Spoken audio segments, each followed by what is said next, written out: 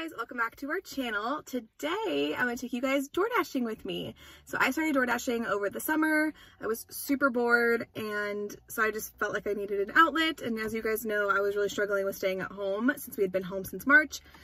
We're still home again, so I still door dash every now and again just to get some extra cash.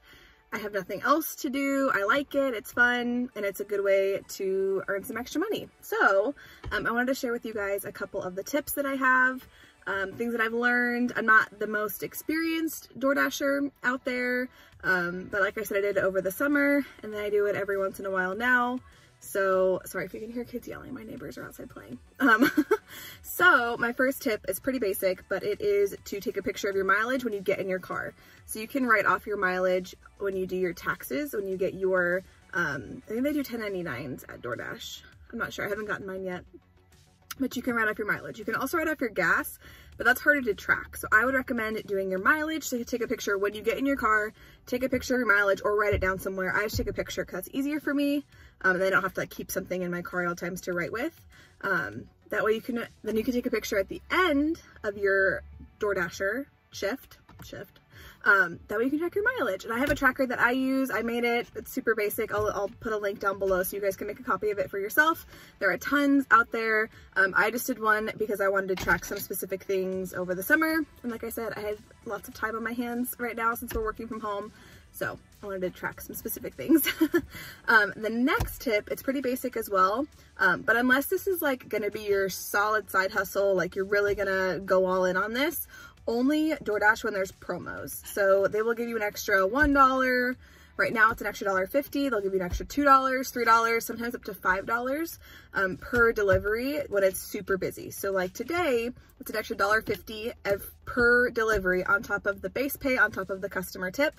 So I only go out if there's a promo because otherwise it really isn't worth my time, especially since this is something I only do every once in a while.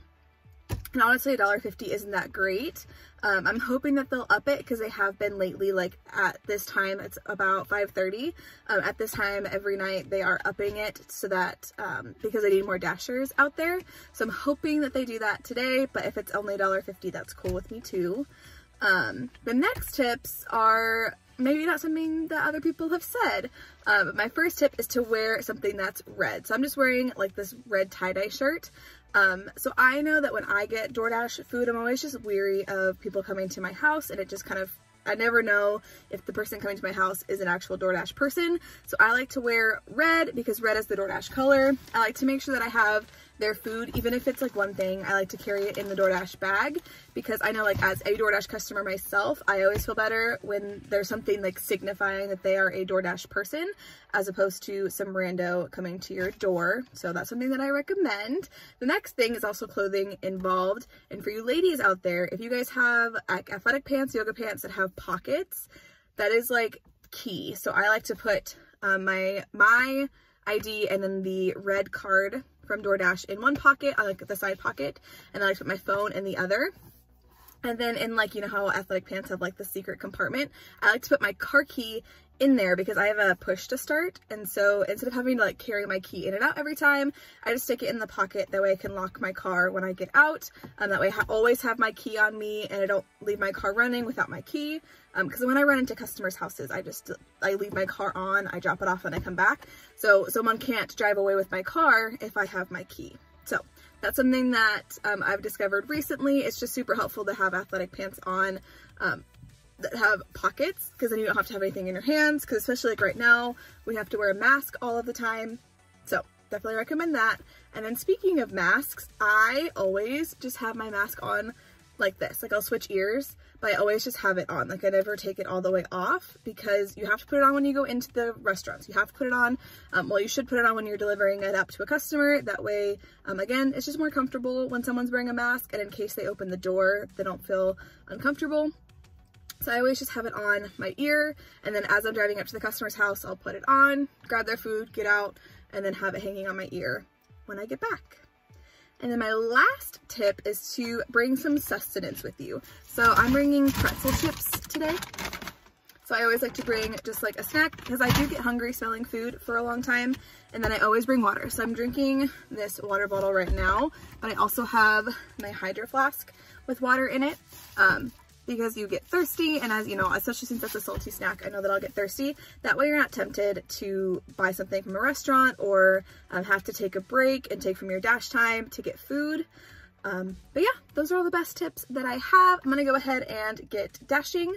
So I hope you guys enjoy kind of seeing what it's like for a mediocre, I don't want to call myself mediocre, but for someone who doesn't DoorDash often, I hope you guys enjoy seeing what it's like. Okay, so I just got my first order. It is $11 to deliver Panera, 6.3 miles. Something else that I forgot to mention is that since I am a teacher, I don't DoorDash in the area in which I live because I'm terrified of delivering to one of my students' houses. So I go one town over and I deliver there. But let's go grab this Panera.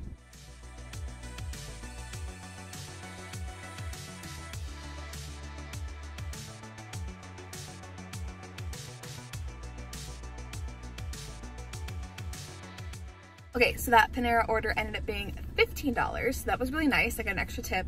And then I just got another Panera order and a Chipotle order. They're in the same parking lot and the houses are near each other. So I'm gonna go ahead and do both. Panera is $10.75 and then the extra Chipotle is $6.50. Horrible lighting, but we're gonna deal with it. I just finished a few more. I don't remember if I told you guys, but the one that I did for Panera and Chipotle, they were both late. So Chipotle was like popping. Like the line was so long for their in-person, and they had like 80 orders online or something crazy like that. So they were both backed up. So I just texted both of the customers and I was like, hey, so-and-so is backed up. I will get there. I'll let you know when I'm on my way. So that's, I mean, that's what I would suggest. Like even if you don't think that you're going to be that late, just text the customer and let them know.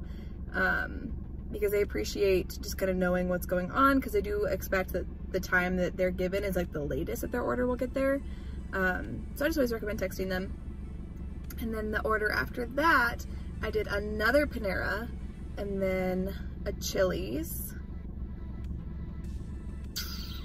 And that's it. So Panera's popping tonight. So I'm over, I always just come back to this area that I'm in. Because this area, this is the only really like the place to eat besides like driving 20 minutes. So I always, after I drop something off, I've gotten lucky tonight and I've gotten 2 double orders. So I really like doing that because then I can knock out 2 for 1 on my way out. But so far I've made 50 bucks, which is nice. I was getting $2.50 per extra per delivery. Now I'm only getting $1 per extra, or $1.50 per delivery. Which is still great. So we'll see how the night shakes out. I'm assuming there's a little bit of a lull right now. It's 7:30. So I've been out for just under 2 hours. So I'm assuming there's just a little bit of a lull right now. So we'll just kind of see what happens. I'm not really sure.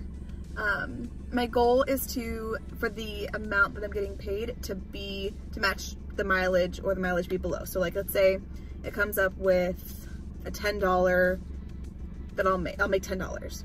If the mileage is like 11 miles, I don't take it. Even if it is 11 miles, I still don't take it. It's either $1 per mile or the mileage needs to be less than what I'm getting paid. And that's just a hard rule that I've set for myself. Now, remember, I don't do this very often, so this isn't like my job. So those of you guys that DoorDash more often may want to take up more. I also don't do the Walmart grocery ones because they take forever. They're inconsistent and they really don't pay that well. So I don't do the Walmart grocery ones. Oh, I just got an order, BRB. Okay, I just picked up my last order. It happens to be from Chipotle. So I've had orders from Panera, Chipotle, and Chili's and Freddy's. And that's it. And they're all in the same parking lot. So I love this area. It's easy. The houses are near this area, so I can come back real quick. But it's about 8:30 and this last delivery is like out of the way to come back here. And so since it's 8:30 anyways, I'm gonna go drop this off and then go home, and then we will look at my stats for the day. But I gotta get on this delivery, so I'll see you guys at home. Okay, so now I am back home. I'm gonna go ahead and fill out the data. So today is January, oh, I guess I should put Thursday. January 14th. My time in was 5:41 p.m. My time out was 8:41 p.m. So that just happened to be exact. I don't usually hit it exactly like that. I think it just happened to be that way. So it was exactly 3 hours. I did 8 deliveries. My mileage in was 80,252. And like I said at the beginning, it's important that you track this. That way, you know what you can write off on your taxes, because you can write off your mileage for DoorDash on your taxes. So I did a total of 83 miles. And then I do like to separate out my DoorDash pay and my tip pay. So my DoorDash pay was $40.25. And then my tips were exactly $36. So today I made a total of $76.25. So what I'm going to do is I'm going to take that $76.25, where it's just for equals, $76.25 and divide it by my 3 hour time. So it's an average of $25.42 per hour. Now, on my first hour, like I know I made $32 the first hour. So it was a great hour. And then my second hour, like I told you guys, it was a little bit slower because both Panera and Chipotle were behind. So my goal is to get $25 an hour minimum. So I hit that, which is great. And then the city, I'm going to leave blank for now just for, security purposes. And then there was a promo. So I click that. And then I just like to right click and add a note to remind myself of what the promo was. So from when I started at 5:41 p.m. to 7:30 p.m., there was actually a promo of $2.50 extra per delivery. And then from I think it was 7 o'clock actually. Yeah, it was 7 o'clock. 7, and then from 7 o'clock to 8:41 p.m. when I ended, it was an extra $1.50. So I just add that note just to kind of remind myself of what the promos were. So that is my data. Now my goal is to always have my pay be $1 per mile traveled or pretty close to that. Now remember, this is my mileage from when I was at my house to when I got home to my house. So I didn't drive 83 miles door dashing. I drove 83 miles driving from my house to the area, then door dashed, then drove back home, because you can count all of the miles, which is pretty sweet. So I drove round trip from my house back to my house, 83 miles. So I'm assuming it's probably about 5 miles there, 5 miles back. So overall, I think I made about $1 per mile during the DoorDash, which is awesome. I'll take that for sure. That is all that I have for you guys today. I hope you guys enjoyed me taking you guys along on my journey with DoorDash. If you guys are interested, like I said, I'll have the link to the product, or not the product. It's free. I'm going to give it to you guys for free. The Google Sheet that I use, and then also my DoorDash referral link if you guys do want to join DoorDash. I highly recommend it. I really liked it so far. So if you guys are interested, make sure you guys check it out. Even if you just check it out once and it's not your thing. As a teacher, I like it because it gives me flexibility. I can do it whenever I want. I'll make $25 an hour. I can make $25 an hour tutoring, which is usually what I do, but just right now during the pandemic, people aren't usually having people in their homes for tutoring. So this is a great alternative. You can do it on the weekends, during fall break, spring break, winter break, during the summertime. It's super flexible. So I'm going to go ahead and get to bed. I'm super tired. So I will see you guys next time. Bye.